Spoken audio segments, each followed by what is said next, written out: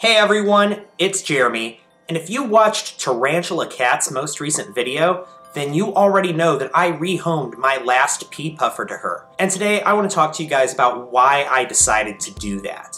For those of you who don't know, I have a 10-gallon planted tank that I used to keep 3 pea puffers in. After about 2 years, one of the pea puffers died of what I can only assume is old age. Pea puffers live 3 to 5 years. Being wild-caught fish, I don't know how old they were when I got them. There was no other problems in the tank, nothing suspicious going on, no weird diseases or anything like that. Over time, this fish started to slow down. Eventually, it stopped eating, and then it passed away. Fast forward several more months, I mean like 3-4 months later, and then the same thing happened with one of the other pea puffers. It slowed down a whole lot, it stopped eating, and eventually it died. And so now we're looking at over 2 years that I've had these fish, and 2 of them passed away, leaving me with just 1. And this last puffer was super healthy, had a big appetite, had a lot of energy, was super active, and overall just doing really well, except for the fact that he was all alone.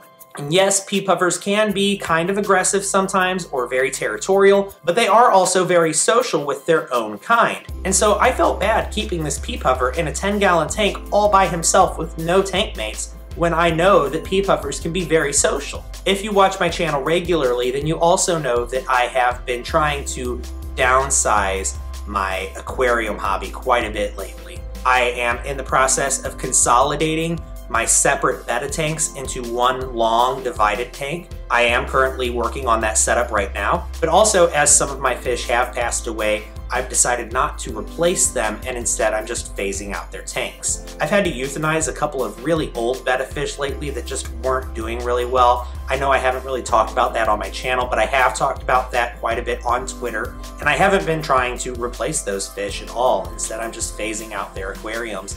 So keeping that in mind, when Kat reached out to me saying she was interested in getting some pea puffers for her 15-gallon tank, one of the first things that I told her was that she should take mine. Initially, she wasn't really interested in that because of how old the pea puffer is. He probably has another year or 2 of life left in him, but she didn't want to take him and have him die of old age shortly after. I thought that was understandable, and she went out and she got 2 young pea puffers on her own. Over the next several weeks, her and I talked a little bit about her puffers and about snails, and one day I filmed a TikTok of this fish tank right here and the overwhelming snail infestation that is going on in this tank.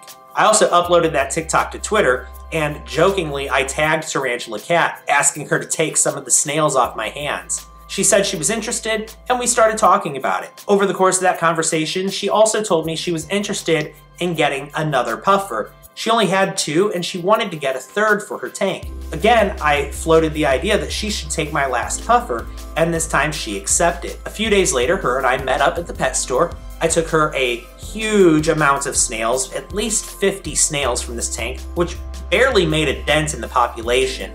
And I also took her my pea puffer. We spent a short amount of time at the pet store. She filmed some of the tarantulas there at the pet store for her video, and then we parted ways. She went home, and she acclimated the puffer to her tank and introduced him to her puffers. And it went really well. She sent me so many short videos of her puffer tank and the puffers interacting with each other and meeting each other and eating together. And overall, it looks like everything went really well. It looks like the puffers are all getting along great. But this was a win-win for everyone. She gets to have her 3rd puffer. My puffer gets to be social again with other puffers without me having to buy more. I get to downsize my aquariums a little bit like I've been wanting to do. Overall, it's what's best for everyone. I don't feel like I've made any kind of mistake. I'm very happy with this decision. I do miss my puffer tank. I will admit they were really cool fish. I really enjoyed having them. But since I am trying to downsize my fish tanks, it just made sense to rehome that one puffer rather than get more. That's it for this video. I hope you understand why I decided to rehome my last puffer. It had nothing to do with my ability or inability to take care of them or me not wanting it anymore. I just felt like it was what was best for the puffer, for me, and for Kat. Thank you so much for watching this video. Make sure you leave a big like down below. Also, if you're not subscribed to me, it would mean the world to me if you would subscribe to my channel. And don't forget, I have a P.O. box and I would love it if you would send me something to open up on camera. As always, thanks for watching. I'll see you next time.